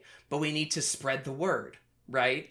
And like, so the ending could be Eleanor and her team like basically going out there and trying to spread these resources and give people the happiness they truly deserve. Yeah, it's we will give you this technology, do with it what you will. We will give you the designs of how you can have infrastructure, trains, irrigation, all these different things. We're going to give them not just to the leaders, but to everyone who lives in the communities, so that if anyone just wants it for their farm, they can do that. And if you choose to do it for the whole town, that works as well. Mm-hmm. And we're going to show up on bicycles, because it didn't take us 2 weeks to walk here. Yeah, exactly. I just like the idea of like, no, it's not 100%. But they're trying, and it's the movement has begun in earnest. And then I do like the idea of like, maybe we see in the beginning there's a family, right? Mm-hmm. that lives in that village that like, and we see maybe like a little day in the life kind of thing of like they're farming, they're, you know, like taking care of a baby and like cooking and cleaning and all this stuff, right? Maybe we see them and now they're like moving to Black Wolf over like voiceover from the narrator, voiceover from Eleanor, right? And we see them living in Black Wolf and they do that same day again, but now it's so much better now. It's so much easier. And then we zoom out from like the window of the home they live in, and then that final shot we just pan up to the tree, you know? Mm-hmm. And we pan up and we see that unity once again, and it like shimmers a little bit, right? And maybe Eleanor, the narrator, could say something about how like maybe Black Wolf wasn't so wrong after all, and maybe Avatar wasn't so right after all, but like something like that, well, you know? Now instead of having Eleanor narrate that, we have Avatar sitting there telling the story, and Avatar says maybe Black Wolf wasn't so wrong and Avatar wasn't so right. And we hear that, and we find out that Avatar is the one saying it, and then that's the end of the movie. That's perfect, yeah. Cool. I think that's great. Wizards. Wizards. Boom. Have like ended on a pop single from, I don't know people these days, Sabrina Carpenter or something. Obviously Ed Sheeran. Everyone loves putting Ed Sheeran in their fantasy epics. Oh, yeah. Oh, jeez. But yeah, there we go. No, yeah. Here we go. We have Ed Sheeran do a cover of Weird Science by Oingo Boingo, because in the lyrics he says magic and technology. Yeah! Boom! There we go! That's it. Solved. Oh, Wizards! Man. Give them $1 million. Boom. There we go. Perfect. All right. Hell yeah. Let's get to cast. Oh yeah. Let's do it. We gotta start with Avatar. Mm-hmm. So I told you that I gender swapped Avatar, but I don't know if you did. I did not, and in fact, for Avatar as well as a lot of my casting, I'm very curious to hear what you have, because I am, if I'm being honest, I think I'm far more excited for the possibilities of you have going. So, in the movie as it exists, it's not stated this way, but it's what I leaned into because it's clearly what they are. Avatar is chaotic good, and Black Wolf is lawful evil. And I feel like those are kind of the worlds that we're living in. And so I very much, for Avatar, wanted to lean into a woman who could just very much be chaotic good. And you just see her and you go, yeah, that's your vibe. And like, because that's that's not who she was in Parks and Rec, but that is kind of who she was in a sort of other things. But that's kind of the character that she was in Will and Grace. And I recently saw Dix the Musical. Okay, this took me a second. Okay, I think I know who you're putting down. Because I think the perfect person for what our version of Avatar should be is Megan Mullally. Oh my god. I could see that. I just love the idea of like Tammy 2 as Dumbledore. Yes, that is exactly what we got going on right now. Oh jeez. Oh my god. Okay. Because that's who Avatar is, right? Like, super chaotic. Like, I'm going to throw out the weird lines and be silly, and you can't stop me. I'm Avatar. And very much so. And now it's time to be serious. But then it's like, when things get serious, it's like... So, for my Avatar, because I did not gender swap Avatar, I went for kind of the more obvious choice, but there's more of a reason to it than you think. I went Jeff Bridges. Sure. And I think that's a very obvious choice because of, like, again, we've been describing him as, like, in the beginning, before things get more dramatic, he's very, like, Uncle Iroh, Big Lebowski, like, yeah, jovial, bit of a goofball, but, like, power deep within. But the big thing to me is I'm thinking more of Tron Legacy. And Tron Legacy, I have a soft spot for that movie. It's not perfect, but I have a soft spot for it. And I feel like the dichotomy of Flynn, played by Jeff Bridges, and Clue, played by Jeff Bridges. Like, Jeff Bridges can do that. Like, I can imagine near the end that scene where Avatar's trying to put Eleanor down and be like, what have you, like, yeah, you know, like, they're yelling at each other. I imagine him in that scene, if it were him, going full Clue. Like, shouting, screaming, like, full power, like, you've betrayed me, kind of, like, that dramatic intensity. Yeah. Yeah, him going full Iron Man 1, whatever that character's name was. Oh, Obadiah Stane. Yeah. Just going from freaking Big Lebowski to Obadiah Stane in one role. Yeah, going full Tony Stark built this in a cave with a box of scraps. Yeah, exactly. Again, that's the easy good. choice. But yeah, I do like Megan Mullally though, because I do feel like, just thinking about Tammy too, like when she wants to be threatening, like she does give that energy, like that piercing gaze of like, oh, you will kill me and my whole family if I cross you. Yeah, that makes sense. I could see that. It's like, because remember, this is a 3,000-year-old, one of the two most powerful people on the planet. Oh yeah, absolutely. Tammy too. Yeah, Tammy too. Oh my god. That brings me to Eleanor. Who did you have for Eleanor? So Eleanor, this was a harder one too. I feel like you needed someone who could do the two halves of like someone who's maybe a little like someone who's stubborn and like a little sillier. Maybe she's a little reckless, like likes to live a little dangerously sometimes, gets in trouble with Avatar, and then can kind of transition to that more serious role. This is someone who I feel has the potential for that and has never gotten the opportunity to play a role like that until now, of course. Isabella Merced. Oh, okay, sure. She's an actress. I'm gonna like list the things she's been in, and it's gonna be like, oh, she was in Madam Web. She was in the live-action Dora movie. She was in the Mark Wahlberg comedy Instant Family, and she's playing Hawk Girl in James Gunn's Superman movie. And I feel like I can see like leading actor like potential in a lot of her performances in movies that I don't think are quite up to snuff, but I think she could play that role really well. I think that's fair. I think that's good casting. I wanted someone who could be very serious, but then immediately that kind of like falls apart when she realizes she doesn't have all the information that she thought she had. And I think that was very funny when she was in Cruella. And I think that was very funny when she was in The Good Place. And she's also in Barry and Killing Eve, but I haven't seen those. And so I went with Kirby Howell-Baptiste. Oh, okay. Yeah, she's also, if I remember correctly, she's Death in the Sandman series, right? Oh, maybe. I don't remember. I didn't watch it. No, I love her. She's great. I could totally see her doing that, playing that role really well, too. but it's also, I think there's a 5 to 10 year age difference between Isabella Merced and Kirby Howell-Baptiste. I don't know that that's true. But like Isabella Merced was Dora, so like I think of her as being younger. So I guess the real question is, do we want to go younger or do we want to go older? Because I could be drawn to going younger.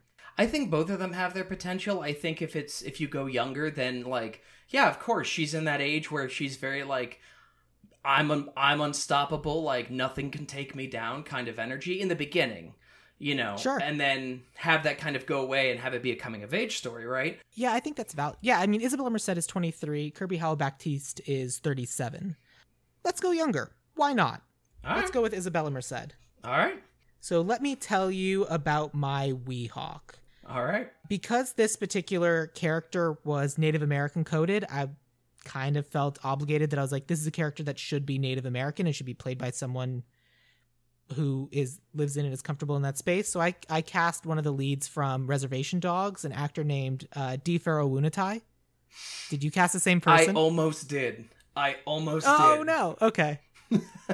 And I just think it'd be fun. Like, Reservation Dogs is fundamentally a comedy, but it's also a comedy where, like, the characters are stoic and silly. So, a little bit of both. I thought he'd be fun. Who did you have? So, I picked someone who I think can play sort of, again, because the start of it, like, very stoic, very, like, noble, honored, like, warrior, like, but I think can do it with, like, confidence and insecurity. And, like, maybe be a little sillier. He made a great turn in Rebel Ridge on Netflix. So for my Weehawk, I picked Aaron Pierce, who played the lead role in Rebel Ridge. He was really great in that movie. Really, like, portrays an air of confidence and knows action, can do action.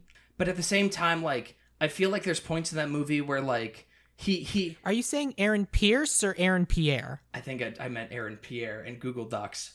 Aaron Pierre. Yeah. That's my bad. But yeah, no, he's fantastic. I think he can be jovial when he wants to be. He can be overly confident when he wants to be. I think he can be insecure and nervous when he wants to be. And I think he can be an absolute badass in all the right moments. That guy, I think has total star, like, that movie showed me that he's a star in the making, and I think a role like this would be really good for him. Yeah, that's not unreasonable. How do you... He's not Native American. No, in fact, I also think he's British. Yes, I actually want to go with yours just because that was my, like, I came down to like 3 actors, and it was between your choice, Aaron Pierre, and then a third person. Let's go with Tifero Wunatai then. I think that's absolutely fun. This is going to be the weird one. I didn't know what I was going to do with this, and then I ended up settling on who I had. Who did you have for the robot assassin piece? So this one was tougher too, because the person I picked for Black Wolf I actually thought could also do Peace, but we'll get there. The person I ended up picking Peace is a comedian by the name of James Acaster. Acaster, yes. He was recently... James Acaster is great casting for this role. He is hilarious. I think he can portray, like, the rage... The rage within him in the more action scenes really well. I think he can be like that dry wit and like neuroticism of like someone at conflict in their head. I think he'd be perfect for the part. I think James Acaster is an amazing choice. I think he's incredibly dry, but also like very, very funny, and also incredibly socially conscious, and would be like, oh, making a good message and like sticking it to a bunch of like rich assholes who don't know better. Love that. Exactly. I think that's really good. Oh man, I love James Acaster. The person that I had, I went for dry delivery with an element of like, I don't know if you're making a dig at my expense. I can't tell. That's how dry you're being right now. Yeah, it's like, I can't tell, like, what is this tone you're doing? Like, are you being serious, or are you just mocking me? Yeah. So I first saw this actress in Scrubs, like one of the later seasons. She's very funny, but she's very dry.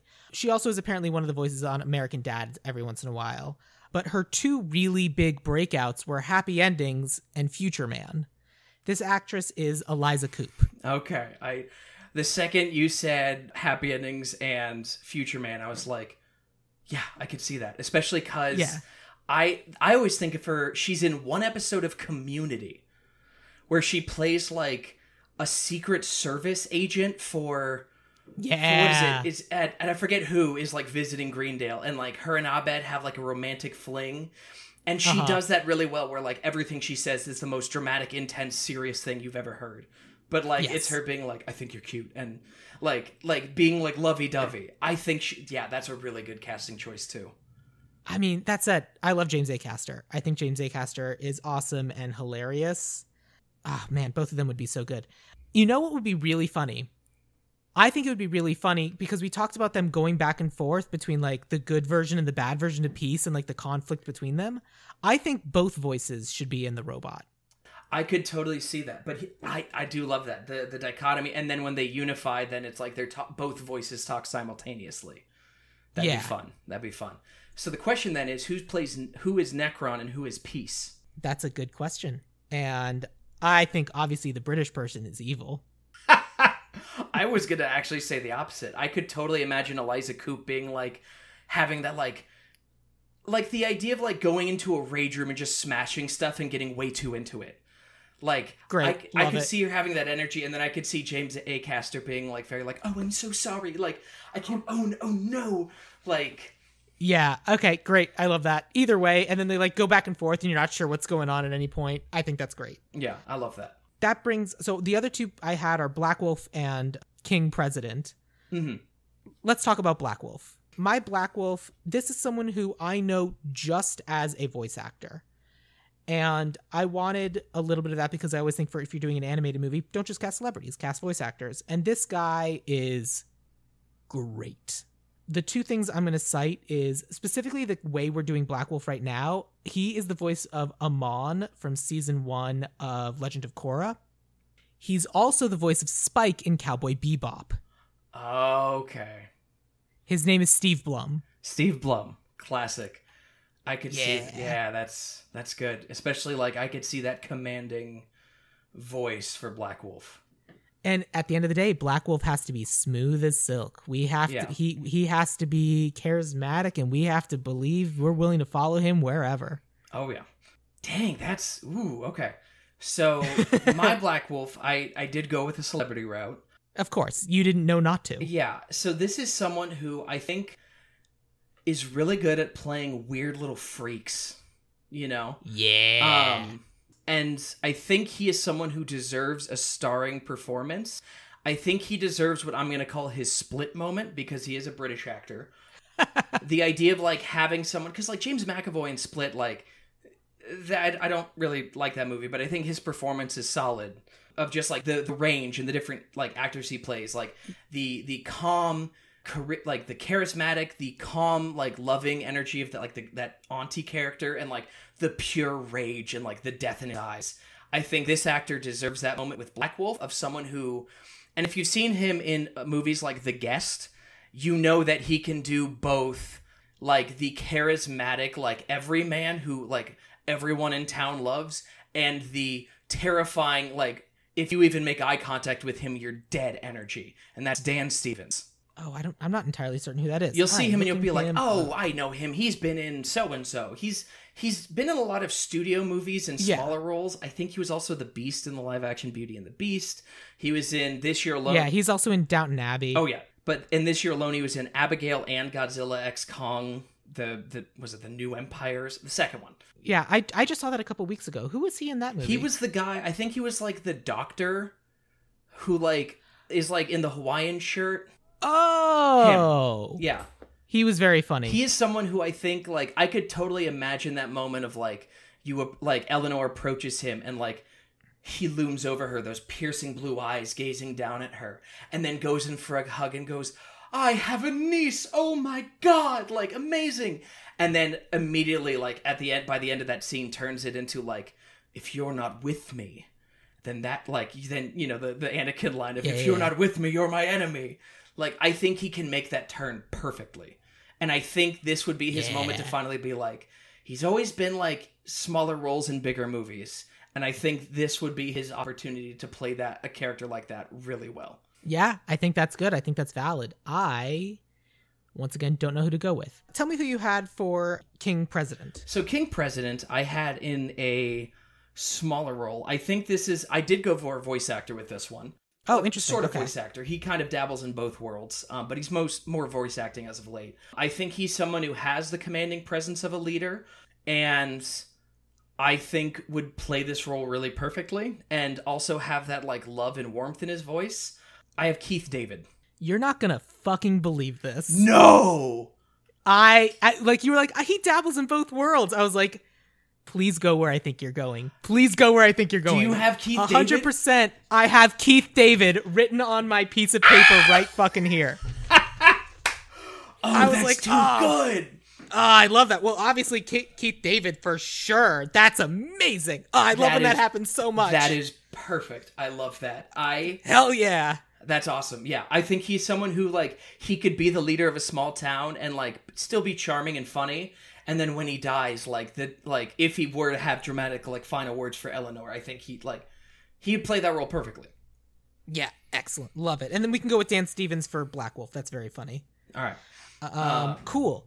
That's great. I love that. Did you have any other, like, actor roles, or do we go into writer-director now? Yeah, for actor roles, I did, if we were to keep Sean, the head of the okay. So, if we were to keep Sean... The take I had, we never went into this, I had him as a fairy liaison who's the head of magic for Avatar in the Village. Sure. And so I had him played by an actor by the name of, I know I'm going to totally botch this, Rahul Kohli. Rahul Kohli from iZombie. Yes, and he was also, I've seen him a lot in, he was in Bly Manor, and I think at one point people were championing him to play Mr. Fantastic, which would have been amazing. That would have been amazing. I think he would be great for that because he's very charismatic and charming, and when he wants to be, and he, like, especially in Bly Manor, I think he has a certain level of care and concern that I think is amazing. I fully support Rahul Kohli. The ruler of the fairies and elves. I cast someone, now this is the person who's kind of like a combination of the Elf King and the Elf General, the one who, like, ends up using technology to storm the front gates at the end. This is an actress who, she's been in a lot of small bit parts. She was on Mandalorian, she was in Ant-Man and the Wasp, but her big role this year came in the movie Love's Lies Bleeding. Uh-huh. I think she could have that sort of, like, I imagine this leader as someone who, like, is all about honor, loyalty also, but like takes it too far, like certain types of Klingons in Star Trek where it's like that is all that matters, nothing else matters, even if it's like you're doing the wrong thing as a means to an end for that's all that matters. Sure. And it's Katie O'Brien. Yeah, got it. I thought that's who you were talking about. I think she has a commanding presence in both like a royal way and in a way of like take no man prisoner, like kill them all kind of energy that that I think would be good for that ending scene. Okay, dope. Yeah, I'm into it. That sounds great. Yeah, and I think in terms of what we talked about, that's all I have casting wise. Cool. Then let's talk about writer. You just gave me a couple casting roles, so let me tell you about my writer first. Let's do it. For both my writer and director, I have separate. Both of them have done animation because we're doing it. We talked about this ahead of time. We're doing an animated movie. Yep. And I was like, I think it's important that we do people who can handle animation. And so this is a writer who has had an interesting couple of years. Like, she was a writer on Ralph Breaks the Internet, and while also doing My Year of Dicks. And she's also one of the writers, I guess, behind Nimona. Okay. And I went with a writer named Pamela Ribon. Ribon, R-I-B-O-N. Pamela Ribon. Okay, gotcha. And I just was like, especially because of Nimona in particular, and because like I don't necessarily want this written by dudes, but like directed by dudes is fine. But like a little bit of like, I want the Nimona energy of just like it's a fantasy world. They live in it. They understand it because Nimona also is a blend of magic and technology. Yeah. In an interesting and fun way, which I didn't know that's where we were going to go, but it worked out great. That worked out perfectly, yeah. And I don't know. And Ralph Breaks the Internet is fun. Yeah. Okay. But I'm happy to hear who you have. So for mine, I picked people who are kind of well-rounded in a lot of ways, and in a way that I did not anticipate was going to work out the way it did, but it did. So I actually have two writers because they're a team. How many Spider-Mans have they written? None. Oh, okay. I'm even more interested. I avoided all Spider-Verse affiliations. Sort of. It'll make sense. Sure. So these writers, they actually just won an Emmy recently for their work creating the show Blue-Eye Samurai. Oh, okay. And I think Amber Noizumi, I hope I said that right, and Michael Green would be perfect for this. Because if you look at that show, I think that show is incredibly dramatic and takes itself very seriously. It has levity in all the ways it needs to without feeling overbearing or ruining the stakes of the series. And if you look at Michael Green too, he's been a writer for a long time. His stuff is so varied, from things like Blade Runner 2049 and Logan to like the Dwayne Johnson, the Rock Jungle Cruise movie. You know, like this is a guy. Okay. This is a guy who has kind of dipped his foot in both of those ponds.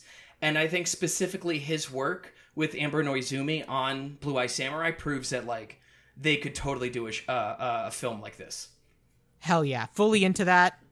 I've already written their names down. I think that's incredible. Fully, yes, absolutely. All right. Then who did you have as your director? So director, I did say no Spider-Verse affiliations. I guess I kind of lied. This is a person who has worked with Sony Pictures Animation. In fact, I would say that his work on the Hotel Transylvania movies kind of became the foundation of that studio moving forward. And I think if you look at his history in terms of the series he's created and worked on, from the sillier stuff like Dexter's Laboratory to this more stylish stuff like Samurai Jack, I think, again, the versatility. And I think I believe that he is someone who also has an appreciation for the history of animation. So I can imagine him being someone who would hear this pitch and hear about this idea of remaking this movie and go, oh my God, that'd be and then start talking to you about scenes like on the spot, like I can imagine this going there and like this happening and you could do this and this. And like still capturing some of that energy while also being like an actual movie. And that's Gennady Tarkovsky. Plus, we just heard him speak at a rally for animation a couple months ago. Exactly. That was fun. And I think on top of it too, I think part of it going into the rally, part of it is justice for his movie that Warner Brothers canned. And I think also too, this is a movie that, it's 20th century, right? So these days would be under Disney's jurisdiction.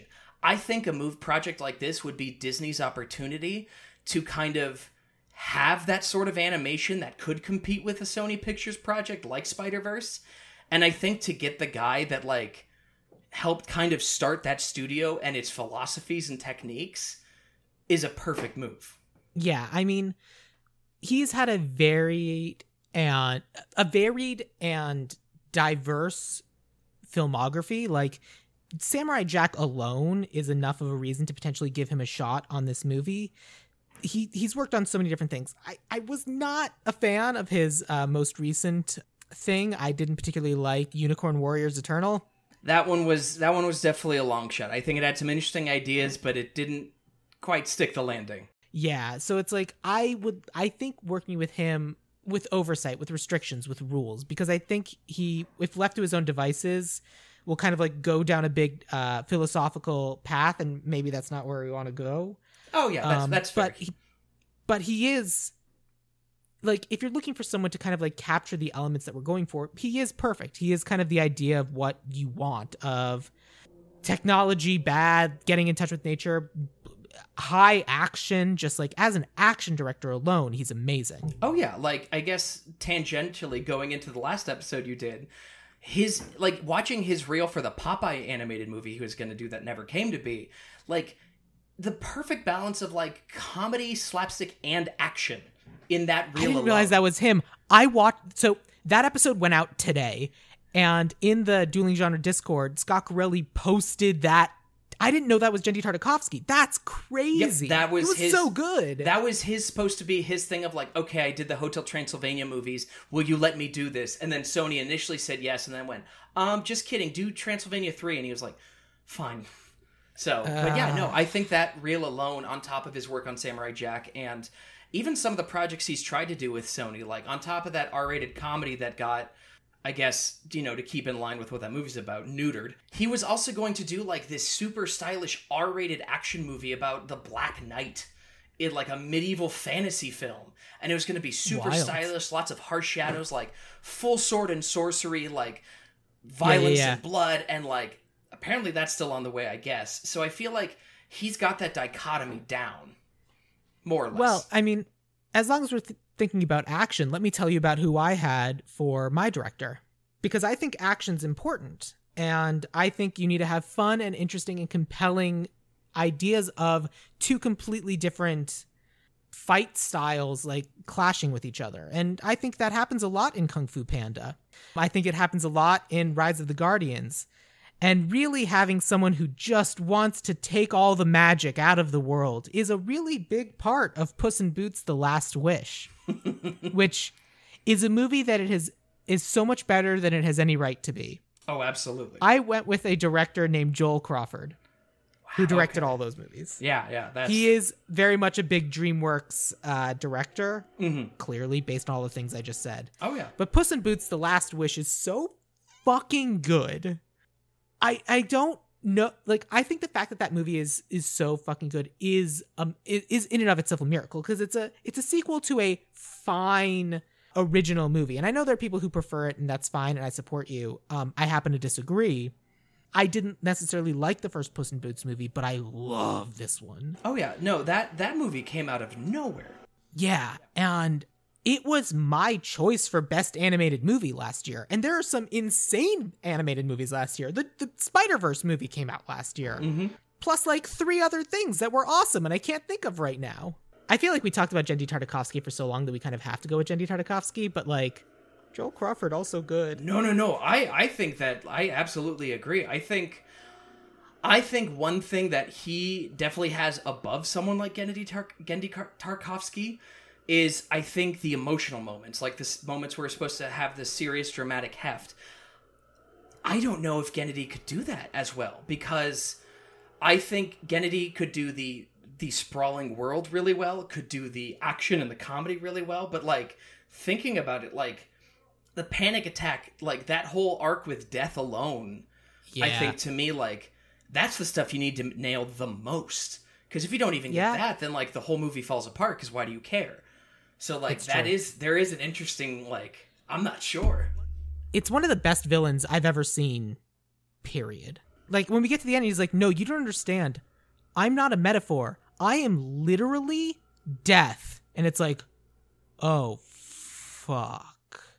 And it's so good. Oh yeah, and I love the just frustration at the arrogance of like, you have dodged me more than anyone else, and like no one can get out of my grasp, like even you. Yeah. I love that. Yeah, that's great. Yeah. Good. All right, well then we'll go with Joel Crawford. Yeah, awesome. let's do it. Let me take you through our cast for Wizards. Avatar is going to be played by Megan Mullally. Eleanor will be Isabella Merced. Weehawk will be Dee Farrell-Wunatai. Peace will be Eliza Coupe and James A. Caster fighting for control of this poor, fragile frame. Black Wolf will be Dan Stevens. King President will be Keith David. Sean, King of the Fairies, will be Rahul Kohli. The Fairy Elf High Ruler area will be Katie O'Brien. All of this will be written by Amber Noizumi and Michael Green, and then directed by Joel Crawford. That is Wizards. You gonna go see this movie? Oh, absolutely, in a heartbeat. Hell yeah. But yeah, that's it. That's the end of the episode. Thank you so much for, well, no thank you for making me watch this movie, but thank you for remaking this movie with me. I am sorry for the both of us for watching this movie. Seriously, for anyone listening to this who's like, maybe I'll give it a chance to check it out. Don't. This is like, do not. Go see this remake when it comes out. Yeah, our remake is great. The worst part about our remake is that it might encourage people to watch the original. Oh yeah, it's this. I'm sorry for that, but thank you so much for having me on. This was incredibly fun. So now's the time. Do plugs. Talk about social medias, projects, other things you want people to listen or watch. Go for it. Yeah, absolutely. So you can find me on Instagram or YouTube as Kino Tripper. I do plan on, I've made content before. I'm trying to go back, so keep an eye on my YouTube channel especially. I'm going to start making video essays and shorts, kind of use that as an outlet for my creativity again. Other than that, yeah, that's really it. Cool. So Instagram and YouTube, those are the ones. Kino Tripper. Can you spell that just in case? Sure. It's KINOTRIPPER. Hell yeah. I had to resist the urge to laugh when I said pee-pee. I apologize. If anyone is interested in following me, I am on Instagram at Ideal Remake, spelled just like the name of this podcast. Or you can find me on BlueSky, where I am at Sam Gasch, SAMGASCH. And yeah, we've reached the end of the episode. So, Jake, I will end this episode the same way I end every episode, and I'm so nervous about this. What is your favorite quote from the movie Wizards? I think I gotta go with the first line in the whole movie. An illuminating history bearing on the everlasting struggle for world supremacy fought between the powers of technology and magic.